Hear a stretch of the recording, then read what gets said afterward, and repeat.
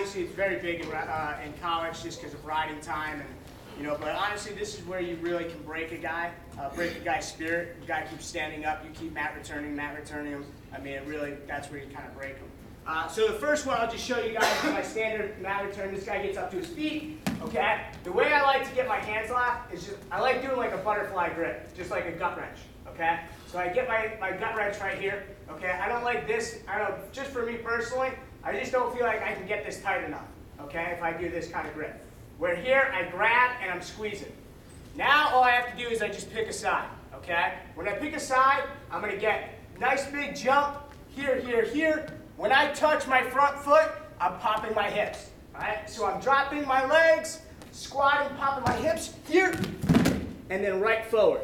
So what my goal is I need to get his hips above his shoulders, and then I'm gonna spike his hands into the mat. I wanna get his hand to his elbow so I can get that single wrist and get him broken down to his belly. So he stands up, I get right to my butterfly grip right here, big step, okay? You can, kind of move him around a little bit, and then once you go, I want to, best case scenario is I'm stepping right over his foot, right here. Once I step, I pop, bring him forward, right to that wrist. Now I can, if his hips are still up, I pull his hips down, and I'm getting right to work. So to prevent him from just posting up on you and just kind of letting you through, you've really got to drive him in hard. So, you know what, and a lot of our guys are saying, oh, what, you actually have to get some distance. So if I just picked him up, if I just popped here and picked him straight, see how he can post and land right in his base? Right. So what I do is when I step forward, I'm bringing him forward a little bit, okay? So I actually when I step, I kind of do like one shuffle step. Get those hips, drive those hands right over there. The next, the good one I do a lot too now. Come back. If this guy's blocking my knees, okay? So I'm here, this guy's blocking my knee. So what I'm gonna do is I'm gonna get to my high crotch side. I'm gonna drop my high crotch hand right into his, right down his leg. What I need to do is I still can't do it if I'm like this, because he's still blocking my knee. So what I'm gonna do is I'm gonna drop my shoulder here. And this hand is really important because it keeps my balance. I'm pulling pretty hard on that far hip. So I'm here, he blocks my knee, here. All right, see how far my legs are? Now I'm gonna start driving, boom. Right around. And I mean, obviously you guys finish right to a turn. I mean, that's how we're teaching our guys. So when I'm here, I can't get around, drop this front hand. Here, I start circling.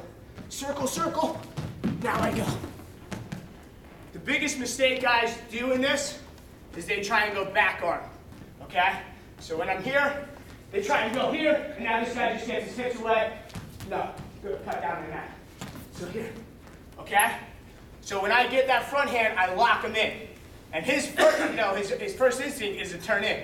That's exactly what I want him to do. Last one is tripod. Go down. Guy, tripod stance. We're seeing this a lot in college. I think you guys are seeing it a lot in high school. Go back down real quick. So if I'm just here and this guy starts tripoding, right? So right here, I'm kind of losing the position. So what I want to do is I just keep pressure forward, but I'm actually going to allow him to walk his hands back. Let him walk your hands back. So once I get to the point where I know he's going to stand up, as he stands up, I'm dropping my hand down to his ankle here, and then the back hand comes up, right to finishing. Here.